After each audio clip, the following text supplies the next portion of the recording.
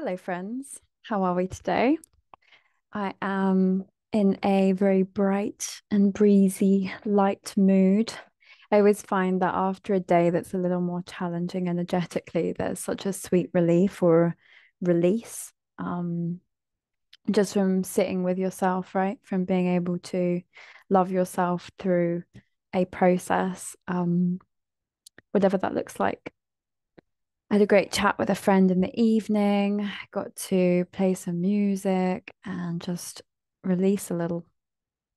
And I suppose today what I'd love to speak into is the idea of choice, the idea of having an abundance of choice. And the universe at the moment is really showing me how much choice we really have in each moment to calibrate to the frequency we want to feel, we want to experience. And even if the frequency we're feeling isn't like happiness and joy, it doesn't mean we're not necessarily tuning to the highest vibration. It doesn't necessarily mean that we're not in alignment.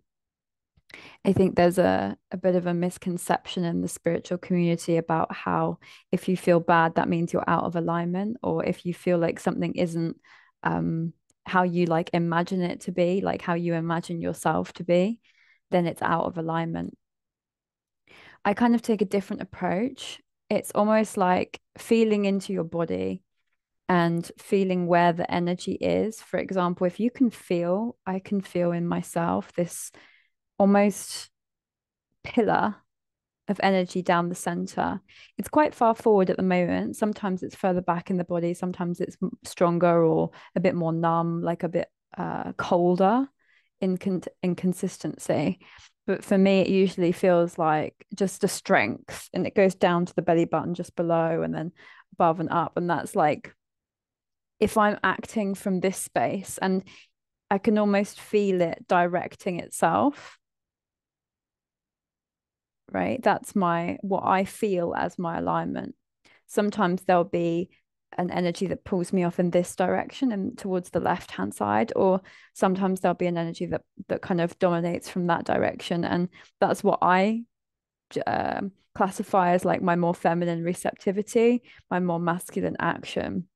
So depending on where in my body I'm feeling pulled from, I can usually tell what it would be in alignment with, right? So I'm not saying everyone is the same. I think we all kind of develop our own system of awareness. Like maybe some people are a lot more mental. I think that that's the training of our society, is that we kind of think our way into alignment, but that's not really the case, from my understanding. Again, who am I to tell anyone anything? I'm just a human, and very much enjoying that experience. So one one thing I have also been noticing in the sense of choice is how we can choose to see something as a positive or a negative. We can choose to see something as just existing, and that's okay. Or we can create a story, and we can create a story that's quite empowering around something, even if it doesn't necessarily feel that empowering. So, for example, Abraham Hicks talks about how, on the emotional scale, the levels of vibration of emotion, that something like resentment or anger is much higher on the scale than powerlessness and defeat and despair and shame.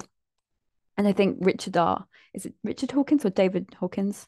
David Hawkins also has, pardon me, a scale of emotional vibration, like the frequency in which you vibrate at each emotion.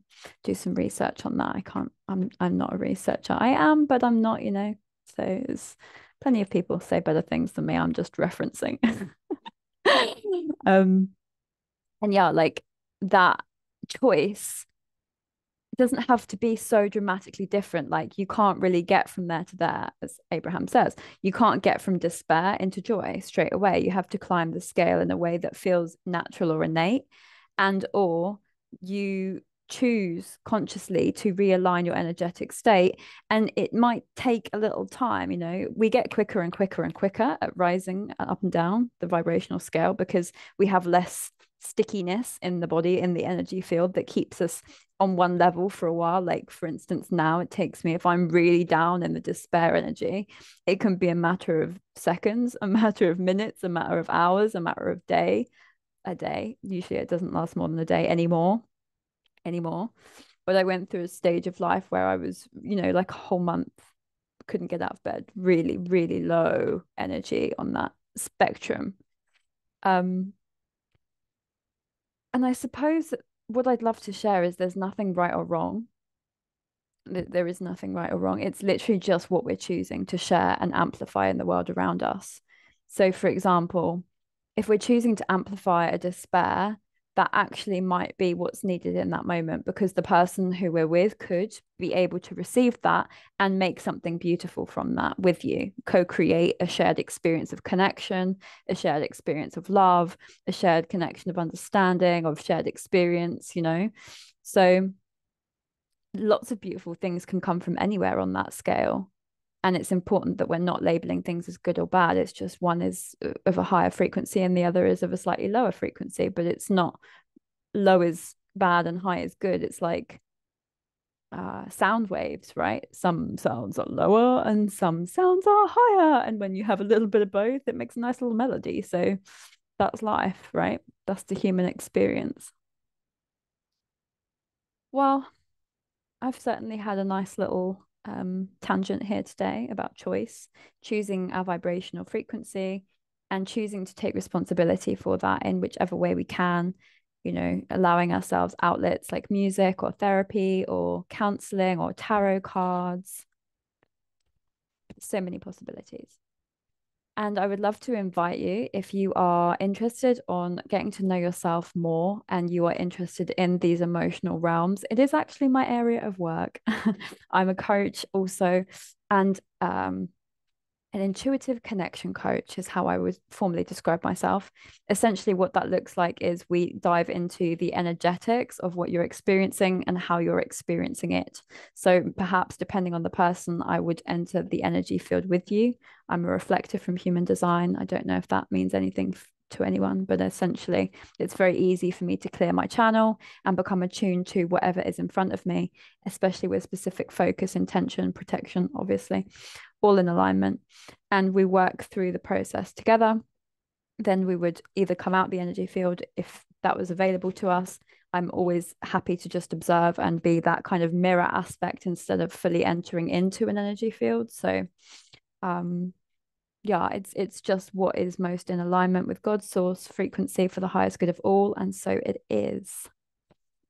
Nothing ever comes through that isn't totally in alignment. And something that I've noticed recently is I would like to only be doing this in paid services. I would love to share it online, but I really believe that it's a process that needs an unfolding after the event, because a lot of transformation, a lot of new information can come through in a session with me through an energetic exchange. And I do believe that it's important to have perhaps 5 or 6 blocks of time so that we can really explore and delve into the energetics of what's going on and create positive reinforced story around that. Recently had an experience that has really educated me on how I should not be just offering my services for free. There needs to be an energetic exchange. There has to be a valuable energetic exchange that both sides are valuing. So, yeah, it's really important with the work that we're doing to feel honored and cherished and loved in the process. And that's very important for me to continue. So if that feels beautiful for you, just let me know in the comments below and I can send you a link. We can kind of connect a bit deeper to see if I might be the right person to assist you in your emotional deep diving. That was the ocean. That was a bubble, I guess. All right, my loves. Well, I'm going to go play guitar now. And thank you for being here. Thank you for existing. Oh yeah, and another thing, like this YouTube channel is completely free. I'm going to be posting pretty much every day. I'm sure every day I have been for the last month or so, and I'm really enjoying that time, quality time we get to spend together. Sometimes, obviously, I'm a bit higher in my vibration, sometimes a bit lower, as is any human being. But I think it's also a great opportunity to kind of see how another being thinks. I do encounter a lot of people on my journeys. I've traveled to a lot of places. I'm not saying I'm an expert in any way, but I certainly have my own expertise of my own reality. So if that is a resonance to you, I would love to have you subscribe and follow the journey. May we unfold together. And regardless if this is a one-time thing, thanks for being here. Lots of love, and all unfolds in the perfect way. And so it is. I look forward to serving you. Have a blessed day.